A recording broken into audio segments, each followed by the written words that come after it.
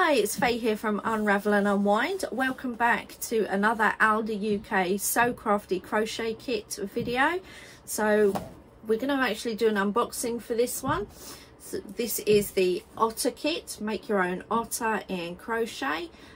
These were purchased from Aldi UK in September 2020, and at the time they were retailing for £3.99 a box. I've already undone the sellotape to make it easy. So this is our make your own otter. According to the back, we should have a crochet hook, yarn, stuffing, darning needle and instructions. So let's look at what we get inside our box. Okay, so first things first, I can see we have our darning needle. It is sellotaped to the top of the box.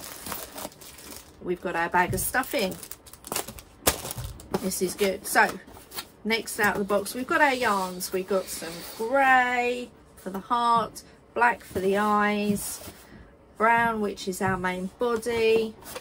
We've got a beige for the facial features. You see he's got the beige snout, and we've got a dark brown for the arms and the legs. So plenty of yarn, hopefully.